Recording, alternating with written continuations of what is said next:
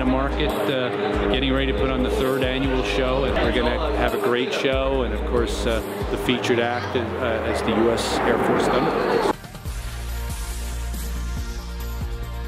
We did an entire Thunderbird profile, so from our max climb to our aileron rolls to pulling 9 Gs, vertical rolls, we went upside down, we did some loops, we did some barrel rolls. It was an entire, it was a real fun hour of flight.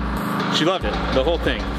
She totally crushed the profile. I had no doubts that she was going to make it through the whole thing. She was screaming, just excitement the whole time. I don't know if I can teach the Teacher of the Year anything about, you know, math or science or history or anything like that, but I definitely taught her a little bit about flying.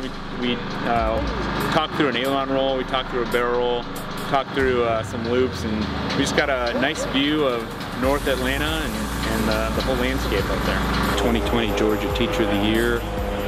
First time in about 4 decades, if I recall, that an Atlanta public schools teacher has been honored as such. So we felt like this was a terrific opportunity to spotlight somebody who's, you know, deserves every bit of the recognition she gets.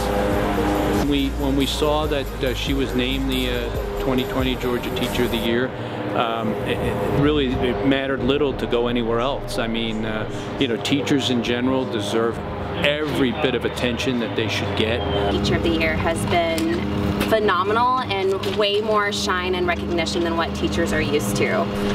In fact, I want to take all of this and give it to all of the educators that are here in Georgia and in Atlanta public schools, because they show up every single day and they work so hard for our kids.